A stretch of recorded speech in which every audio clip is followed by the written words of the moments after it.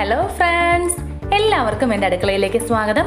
ഞാൻ നിങ്ങളുടെ ഐശ്വര്യ. ഞാൻ നിങ്ങൾക്ക് മുന്നിൽ അവതരിപ്പിക്കുന്ന പുതിയ വിഭവമാണ് തേങ്ങ വറുത്തരച്ചിട്ടുള്ള മുട്ടക്കറി. നമ്മൾ പല വിധത്തിലുള്ള മുട്ടക്കറികൾ നമ്മൾ കണ്ടിട്ടുണ്ട്. അതിൻ്റെ പോലെ തന്നെ ഒരു വെറൈറ്റി ആയിട്ടുള്ള വിഭവമാണ് തേങ്ങ വറുത്തരച്ചിട്ടുള്ള മുട്ടക്കറി. ഇത് വളരെ ടേസ്റ്റിയാണ് കഴിക്കാനായിട്ട്. നമ്മൾ തേങ്ങ വറുത്തരച്ചിട്ടുള്ള ചിക്കൻ കറി കഴിക്കും പോലെ തന്നെയാണ് ഈ വിഭവവും. ഇതിൻ്റെ റെസിപ്പി എങ്ങനെയാണെന്ന് പറഞ്ഞു തരുന്നതിന് മുൻപായി ആദ്യമായി എൻ്റെ ചാനൽ കാണുന്നവരുണ്ടെങ്കിൽ ദയവായി എൻ്റെ ചാനൽ സബ്സ്ക്രൈബ് ചെയ്യുക. സബ്സ്ക്രൈബ് ചെയ്യുമ്പോൾ ഓൾ എന്ന ബട്ടൺ കൂടി പ്രസ് ചെയ്യാൻ മറക്കരുത്. ഇനി എങ്ങനെയാണ് പ്രിപ്പയർ ചെയ്യുന്നത് നോക്കാം. ഞാനിവിടെ കുക്ക് ചെയ്യാനായിട്ട് ഒരു മൺചട്ടിയാണ് എടുത്തിട്ടുള്ളത്. ചട്ടി ചൂടായ ശേഷം ഞാനതിലേക്ക് കുറച്ച് വെളിച്ചെണ്ണ ഒഴിക്കുകയാണ്. ഒരല്പം മാത്രം ഒഴിച്ചാൽ മതിയാവും. ഇനി എണ്ണയൊന്ന് നന്നായി ചൂടായി വരണം.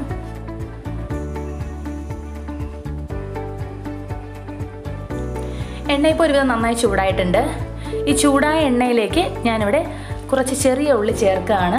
ചെറിയ ഉള്ളി ഞാനിവിടെ ഒരു 4 ചെറിയ ഉള്ളിയാണ് അരിഞ്ഞതാണ്, അതാണ് ചേർത്തിട്ടുള്ളത്. അതുപോലെ തന്നെ 2 പച്ചമുളക് അരിഞ്ഞതും, അതുപോലെ ചെറിയൊരു കഷ്ണം ഇഞ്ചി നീളത്തിന് അരിഞ്ഞതും, ഒരു 3 അല്ലി വെളുത്തുള്ളി ചെറുതായി നീളത്തിന് അരിഞ്ഞതും കൂടി ചേർത്തിട്ടുണ്ട്. ഇത് ചെറുതായിട്ട് നമുക്കൊന്ന് വഴറ്റിയെടുക്കാം. വഴറ്റുക എന്ന് പറഞ്ഞാൽ സാധാരണ നമ്മൾ വഴറ്റുന്ന പോലെ നന്നായിട്ട് വഴണ്ട് വരേണ്ട ആവശ്യമില്ല. ഇത് ചെറുതായിട്ടൊന്ന് കളർ മാറിയാൽ മാത്രം മതി. അങ്ങനെ നമുക്കൊന്ന് വഴറ്റിയെടുക്കാം.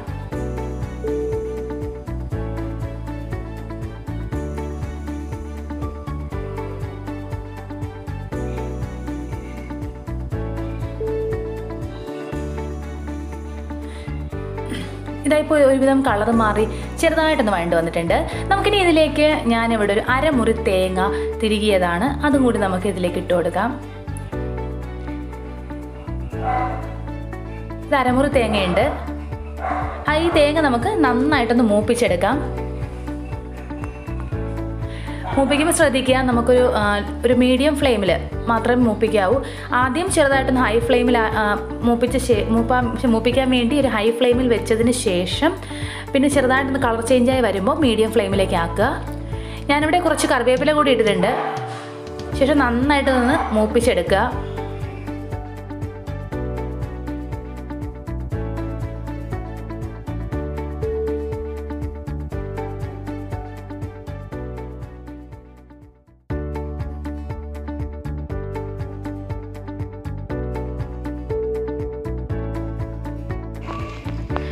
ഇപ്പോൾ നമ്മുടെ തേങ്ങ നന്നായിട്ട് മൂത്ത് വന്നിട്ടുണ്ട്. നിങ്ങൾക്ക് കാണാൻ പറ്റുന്നുണ്ടാവും.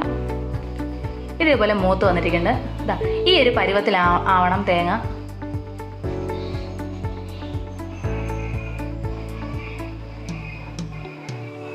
നിങ്ങൾ തേങ്ങ ഇങ്ങനെ മൂത്ത് വരുമ്പോൾ നിങ്ങൾ എന്ത് ചെയ്യാന്ന് വെച്ചാൽ ഒന്നുകിൽ സ്റ്റൗ ഓഫ് ചെയ്യുക, ഇല്ലാന്നുണ്ടെങ്കിൽ ലോ ഫ്ലെയിമിലാക്കുക.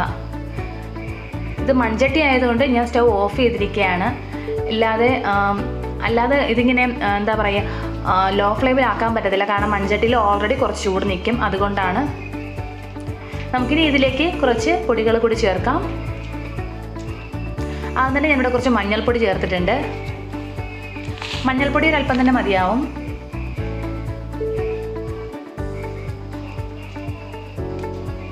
ഇനി ഇതിലേക്ക് കുറച്ച് മുളക് പൊടി കൂടി ചേർക്കുകയാണ്. മുളക് പൊടി നിങ്ങൾക്ക് നിങ്ങളുടെ എരിവിനനുസരിച്ചുള്ള മുളക് പൊടി നിങ്ങൾക്ക് ഇതിന് ചേർത്ത് കൊടുക്കാവുന്നതാണ്.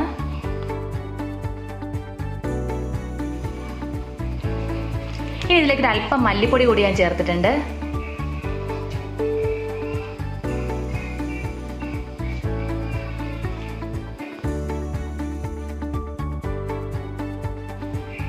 ഇനി ഇതിലേക്ക് കുറച്ച് കുരുമുളക് പൊടി കൂടി ചേർത്ത് കൊടുക്കുക. കുരുമുളക് പൊടിയും നിങ്ങൾക്ക് നിങ്ങളുടെ എരിവിനനുസരിച്ച് ചേർത്ത് കൊടുക്കാവുന്നതാണ്. ഈ പൊടികളെല്ലാം തന്നെ നന്നായിട്ടൊന്ന് ഈ ചെറു തീയിൽ തന്നെ നന്നായിട്ടൊന്ന് ചൂടായി വരണം. അതായത് ഈ പച്ച മണമൊക്കെ നന്നായിട്ട് മാറി വരണം. അതുവരെ നന്നായിട്ട് നമുക്കൊന്ന് ഇളക്കി കൊടുക്കാം.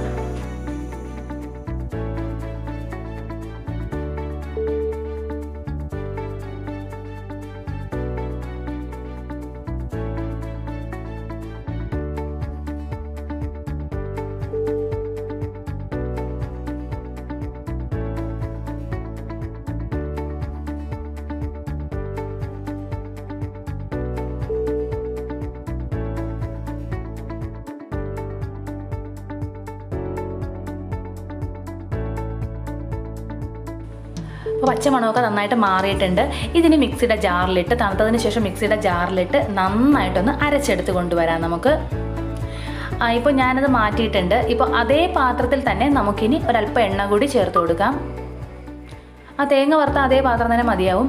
അതിലേക്ക് നേരത്തെ ഒഴിച്ചതിനേക്കാളും കുറച്ച് കൂടുതൽ എണ്ണ ഇപ്പോൾ ഒഴിക്കുക. ഇനി എണ്ണ ഒന്ന് നന്നായി ചൂടായി വരണം.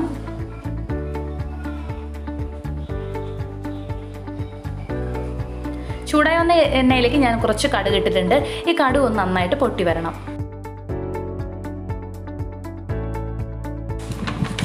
കടുക് ഇപ്പോൾ നന്നായിട്ട് പൊട്ടിയിട്ടുണ്ട്. ഇതിലേക്ക് ഞാനിവിടെ 2 വലിയ സവാള നീളത്തിന് അരിഞ്ഞതും അതുപോലെ തന്നെ ഒരു 2 പച്ചമുളക് നീളത്തിന് അരിഞ്ഞതും കൂടിയാണ് ഇട്ട് കൊടുത്തിട്ടുണ്ട്. നമുക്ക് നന്നായിട്ടൊന്ന് വഴറ്റിയെടുക്കാം. വഴറ്റുക എന്ന് പറയുമ്പോൾ നല്ല രീതിക്ക് തന്നെ നന്നായിട്ടൊന്ന് വഴണ്ട് വരണം.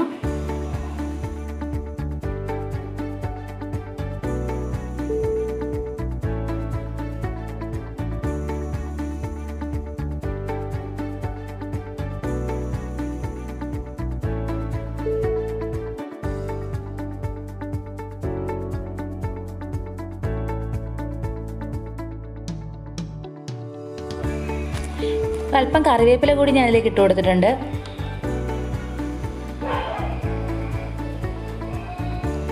ഇതിലേക്ക് നമുക്ക് പാകത്തിന് ഒരല്പം ഉപ്പ് കൂടി ചേർത്ത് കൊടുക്കാം. ഇപ്പോഴേ ഉപ്പ് പിന്നെ നോക്കിയാൽ മതി. ഉപ്പ് കുറവാണെന്നുണ്ടെന്നുണ്ടെങ്കിൽ പിന്നീട് കുറച്ചും കൂടി ചേർത്ത് കൊടുത്താൽ മതിയാവും. അപ്പോൾ ഇതും കൂടി ചേർത്ത് നന്നായിട്ടൊന്ന് വഴറ്റിയെടുക്കുക.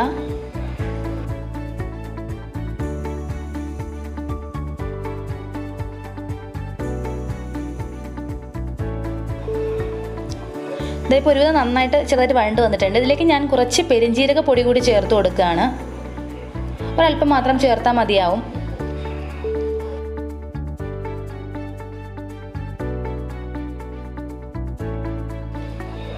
ഇനി പെരിഞ്ജീരക പൊടിയും ഒക്കെ ചേർത്ത് നന്നായിട്ടൊന്ന് ഒന്നും കൂടി വഴറ്റിയെടുക്കുക.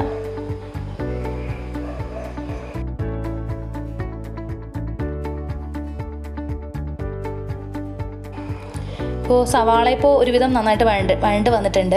ഇതിലേക്ക് ഞാൻ മീഡിയം സൈസിലുള്ള 2 ടൊമാറ്റോ ചെറുതായിട്ട് കട്ട് ചെയ്തതാണ്. അതുകൂടി ഇതിലേക്ക് നമുക്ക് ചേർത്ത് കൊടുക്കാം. എന്നിട്ട് ഈ ടൊമാറ്റോയൊക്കെ നന്നായിട്ടൊന്ന് വെന്തുടഞ്ഞ് വരണം. അതുവരെ നമുക്കിതൊന്ന് വഴറ്റി കൊടുക്കാം.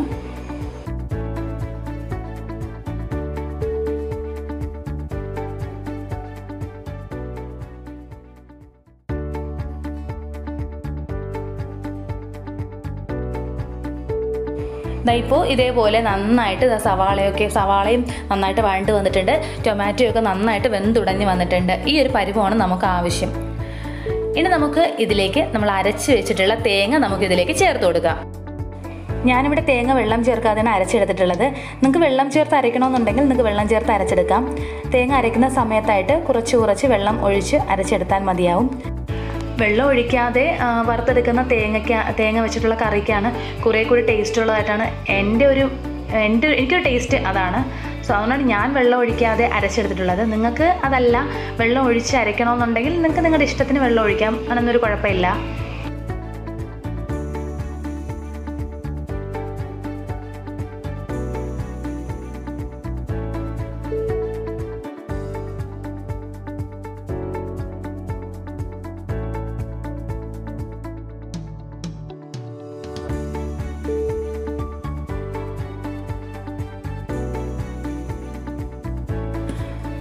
ഇതിപ്പോൾ നന്നായിട്ട് മിക്സായി വന്നിട്ടുണ്ട്.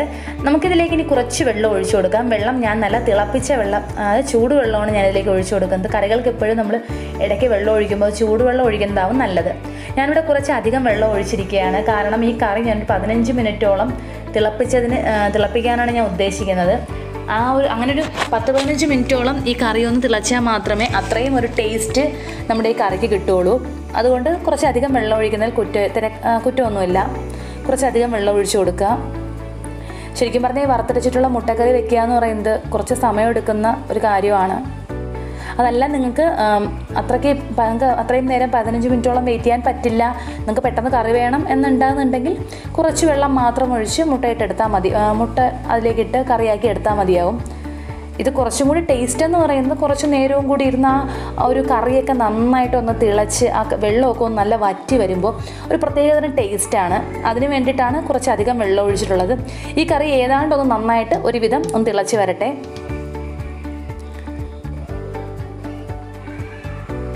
കറി ഇപ്പോൾ ഏതാണ്ടൊക്കെ ഒന്ന് തിളച്ചതാവുന്ന ചെറുതായിട്ടൊന്ന് കുറുകി വന്നിട്ടുണ്ട്. നമുക്കിനി ഇതിലേക്ക് പുഴുങ്ങി വെച്ചിട്ടുള്ള മുട്ട നമുക്കിതിലേക്ക് ചേർത്ത് കൊടുക്കാം. മുട്ട നമ്മൾ പുഴുങ്ങിയ മുട്ട നമ്മളെടുത്ത ശേഷം നമ്മൾ ക്ലീൻ ചെയ്തെടുത്ത ശേഷം നമ്മളതിലേക്ക് ഞാൻ അതുപോലെ കത്തി വെച്ച് ചെറുതായിട്ടൊന്ന് വരിഞ്ഞെടുക്കുക. അങ്ങനെ വരിഞ്ഞിട്ടുള്ള 6 മുട്ടയാണ് ഞാനിവിടെ എടുത്തിട്ടുള്ളത്. ആ 6 മുട്ട നമുക്ക് ഈ കറിയിലേക്ക് ഇട്ട് കൊടുക്കാം. നിങ്ങൾക്കിങ്ങനെ വരിയുന്നതിന് പകരം വേണമെന്നുണ്ടെങ്കിൽ മുട്ട 2 കഷ്ണമാക്കി കട്ട് ചെയ്ത് വേണമെങ്കിലും ഇതിലിടാം.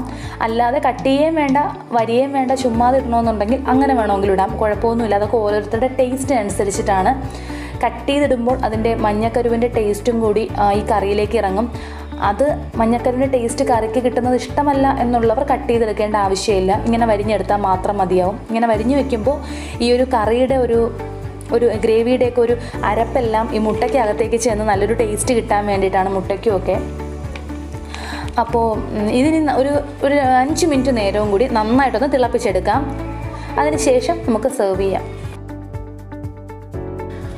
അങ്ങനെ നമ്മുടെ കറി എന്തായി നമുക്ക് നോക്കാം. ഇപ്പോൾ 5 മിനിറ്റ് കഴിഞ്ഞ് നന്നായിട്ട് കറി അരപ്പൊക്കെ നന്നായിട്ട് തിളച്ച് കുറച്ചും കൂടി കറി ഒന്ന് വറ്റിയിട്ടുണ്ട്. അങ്ങനെ ഞാനിവിടെ വെച്ചിട്ട് സ്റ്റൗ ഓഫ് ചെയ്തിട്ടുണ്ട്. കാരണം ഇത് മൺചട്ടി ആയതുകൊണ്ട് കറി ഈ ചട്ടിയിലിരുന്ന് ഞാൻ ഇപ്പോൾ ഓഫ് ചെയ്തിരിക്കുകയാണ്. എന്നിട്ട് കൂടി നന്നായിട്ട് തിള വരുന്നുണ്ട്. അപ്പോൾ നിങ്ങൾക്ക് കുറച്ചുകൂടി കറി വറ്റണമെന്നുണ്ടെങ്കിൽ കുറച്ചുകൂടി വറ്റിക്കാം. ഞാൻ മൺചട്ടി ആയതുകൊണ്ട് ഇവിടെ വെച്ച് മതിയാക്കുകയാണ്. കാരണം കുറച്ചുകൂടി ഈ ചട്ടിയിലെ ചൂട് കൊണ്ട് കറി കുറച്ചും കൂടി വറ്റും, അതുകൊണ്ടാണ്. അങ്ങനെ നമ്മുടെ കറി ഇവിടെ റെഡി ആയിട്ടുണ്ട്. നമുക്ക് രാവിലെ ബ്രേക്ക്ഫാസ്റ്റിനൂടെ ആണെങ്കിലും വേണമെങ്കിൽ നമുക്ക് ഉച്ചയ്ക്ക് ഊണിനൊപ്പം വേണമെങ്കിലും ഇത് കഴിക്കാവുന്നതേ ഉള്ളൂ. അത്ര ടേസ്റ്റിയാണ്. നല്ല ടേസ്റ്റുള്ളൊരു കറി തന്നെയാണ്. ഇത് എല്ലാവർക്കും ഇഷ്ടപ്പെടുന്ന കറി തന്നെ ആയിരിക്കും. നിങ്ങളെല്ലാവരും മറക്കാതെ ഈ കറി വീഡിയോ ട്രൈ ചെയ്ത് നോക്കിയ ശേഷം നിങ്ങളെല്ലാവരും എന്നെ ഫീഡ്ബാക്ക് കമൻസിലൂടെ അറിയിക്കേണ്ടതാണ്. ഒപ്പം തന്നെ എൻ്റെ വീഡിയോ ഇഷ്ടപ്പെട്ടിട്ടുണ്ടെങ്കിൽ നിങ്ങളെല്ലാവരും ലൈക്ക് ചെയ്യുക, ഷെയർ ചെയ്യുക. ഒപ്പം തന്നെ ആദ്യമായി എൻ്റെ ചാനൽ കാണുന്നവരുണ്ടെങ്കിൽ ദയവായി എൻ്റെ ചാനൽ സബ്സ്ക്രൈബ് ചെയ്യുക. സബ്സ്ക്രൈബ് ചെയ്യുമ്പോൾ ഓൾ എന്ന ബട്ടൺ കൂടി വരും, അതുകൂടി പ്രസ് ചെയ്യാൻ മറക്കരുത്. അടുത്ത ദിവസം മറ്റൊരു കിടിലൻ വിഭവമായി നമുക്ക് വീണ്ടും കാണാം. അതുവരേക്കും ബൈ.